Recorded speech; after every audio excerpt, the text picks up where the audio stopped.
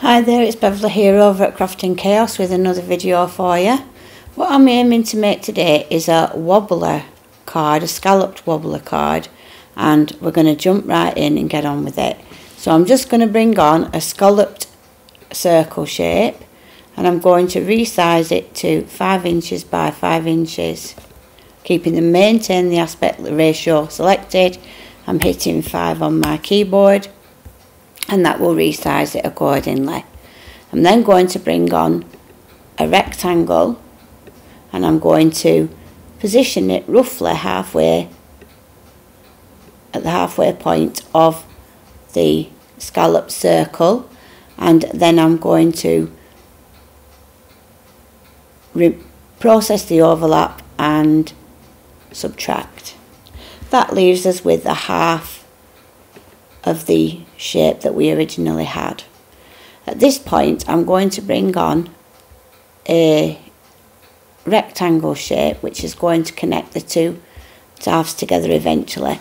What I'm going to do with that one is I'm just going to leave it at approximately 4 inches, but I'm going to shrink down the size of it in the height so that it's not 4 inches by 4 inches, and I do want it to be 4 inches wide, so I'm just going to go in and change that to 4 inches, and I'm going to select OK on my keyboard, and I'm going to fit it at the centre.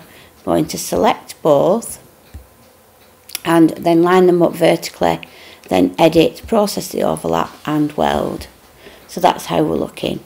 I'm then going to duplicate, edit, flip on the horizontal axes and line these two shapes up pretty much together. So I'm going to then select both, line them up on the vertical axes and edit and weld. And that's created the basis of our wobbler card, and at the minute you can see it's approximately 6 by 5. So I'm just going to increase the height a little, but I want to keep the aspect ratio checked. So I'm going to increase that, and we can now see that we've got it to, we want to try to go up to roughly 8 so that we're not too small, because you can adjust this any size you want once you've cut it out, but just to make the sorting out.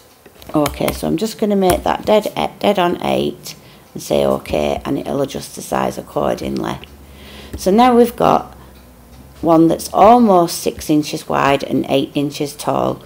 So I'm going to now put on a score line here. So we need to know the dimension of the cards, and at the moment this is 8 inches by 5.93 inches. So I'm going to bring on a square,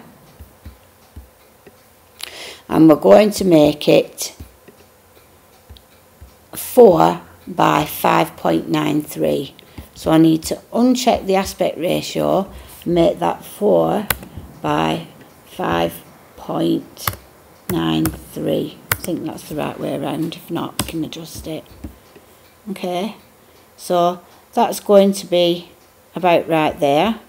That's going to be half of the shape, and it's not 5.93 wide in this position, so we just need to shrink that one into level, or just about level with the middle, and like that. So this is where we've got, and it's not quite, if I zoom in, touching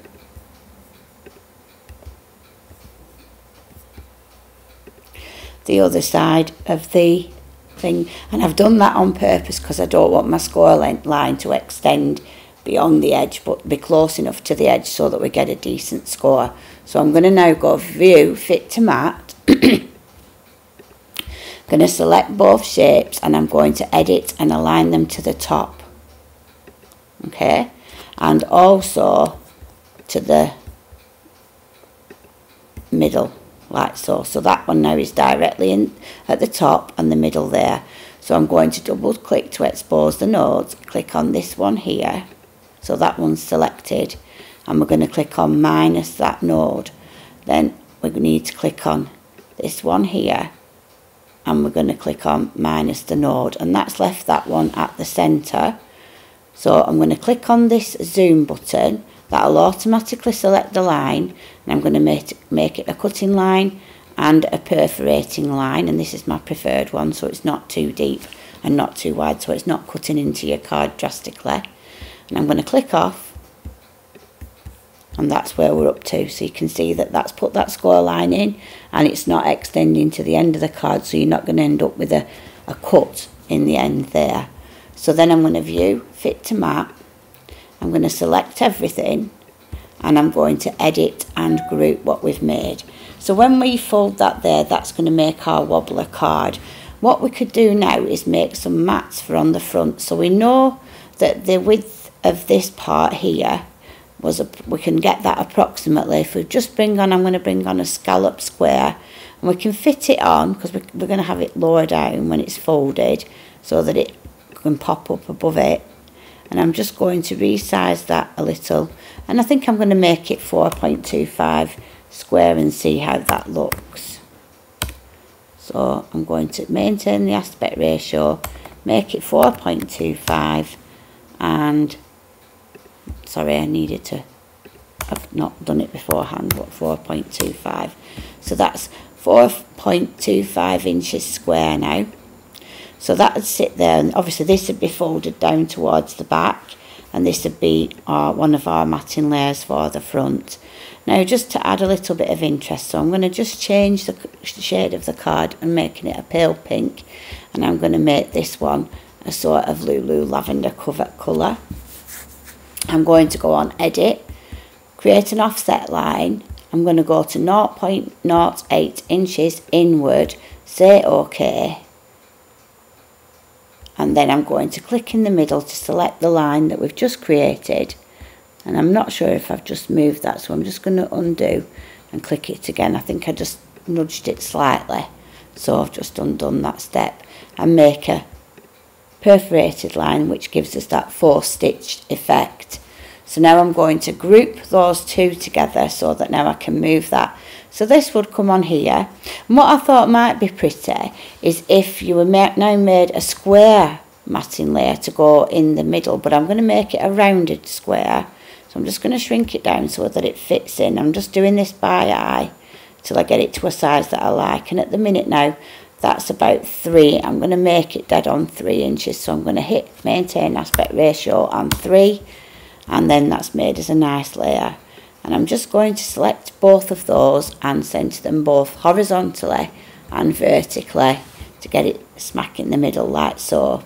And then we could make that the similar pink to what the card's made from, just for argument's sake. I'm just going to group them, and then I thought it might be a bit quirky to do an angle, so I'm going to do a 45-degree turn, so that if you imagine that's how it would mat onto your wobbler, and your wobbler would wobble there, so that kind of would come level with the two score lines like so. And then you can put your own stamp or design or something similar on that. Alternatively, you could just do it facing straight out without doing the thumb, but I just thought that I'd make an interesting shape mat for the wobbler card. What you could do if you wanted to is you could then think about what you wanted to add to the middle, and it could be flowers or floral, these things could just be a sentiment, or I think in my case it's probably going to be a stamped image. I've just got a really cute little stamp that looks like a lady dressed something similar to Audrey Hepburn, and it's actually got a quote on it from Audrey Hepburn, and I thought that I'd make a really nice stamp from the centre of this, coloured in with either Copics or watercolours, and then I intend to like dress it up with a few handmade flowers or something similar, a few pearls and things. So that's the basic shape card. It's really simple to make, and I hope you've enjoyed the video. Now, if you're enjoying the videos, please keep coming along and watching them. Make sure you like and share and subscribe where possible. If you've got any friends that you think might benefit from them, please let them know where I am, where you can find me. And do remember that I include all of the files that I make on my blog at beverly10.blogspot. And you can download all of those files for free. I have them there in FCM and SVG format. So if your machine doesn't take FCM, and you've got a different machine from my brother, you can still cut them if your machine takes SVGs. So that's the scallop shaped wobbler card, and I just thought that could be really pretty for one of your best girls' birthdays. Alright, thanks for watching, and I'll see you soon. Bye.